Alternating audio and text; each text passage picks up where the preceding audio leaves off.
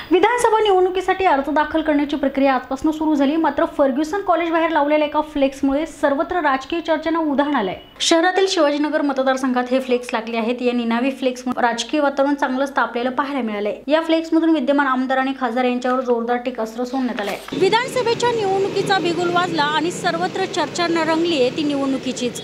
मात्र ह्या फलकाची सध्या चर्चा सर्वत्र कार्यकर्त्यांमध्ये येणाऱ्या जाणाऱ्यांमध्ये सुरू आहे। हा फलक लागलाय FC कॉलेजच्या बाहेर आणि याची चर्चा सध्या सर्वत्र सुरू आहे। फलक आहे शिवाजीनगरमध्ये चालले काय, विद्यमान आमदार झोपा काढतायत, विद्यमान खासदार PA साठी लढतोय, माजी खासदार मुलासाठी लढतोय, मग कार्यकर्त्यांचं काय, आम्हाला संधी कधी, असा प्रश्न या फलकातून विचारलेला आहे। मात्र या फलकामध्ये विद्यमान आमदार याचा अर्थ विजय काळे आहेत, विद्यमान खासदार गिरीशजी बापट आहेत आणि माजी खासदार मुलासाठी लढतोय याचा अर्थ अनिल शिरोळे जे आहेत ते मुलासाठी लढतोय असंच या फलकातनं जाहीर करण्यात आलंय। याचा अर्थ असा होतोय की कार्यकर्त्यांनी जर हा फलक लावला असेल तर कार्यकर्त्यांमध्ये नक्कीच नाराजीचा सूर या फलकातून उमटतोय असंच जाहीर करायला काही हरकत नाही। कॅमेरामन विवेक भालेरावसह मी शनाया, दिनमान न्यूज पुणे।